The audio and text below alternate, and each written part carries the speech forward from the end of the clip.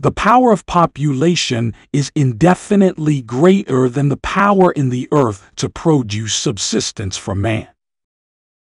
The superior power of population cannot be checked without producing misery or vice.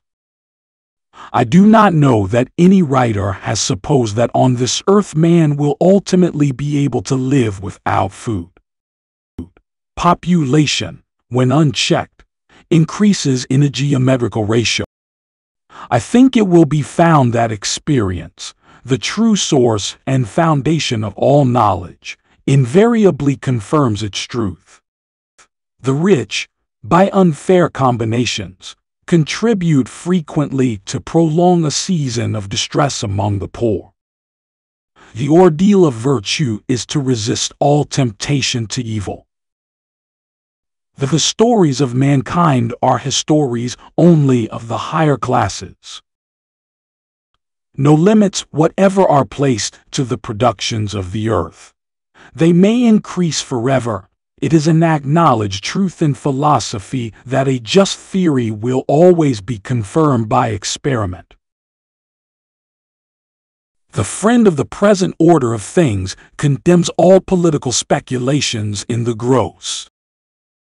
The constant effort towards population, which is found even in the most vicious societies, increases the number of people before the means of subsistence are increased. A great immigration necessarily implies an happiness of some kind or other in the country that is deserted.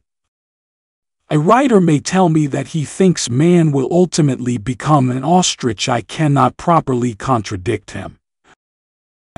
The great and unlooked-for discoveries that have taken place of late years have all concurred to lead many men into the opinion that we were touching on a period big with the most important changes.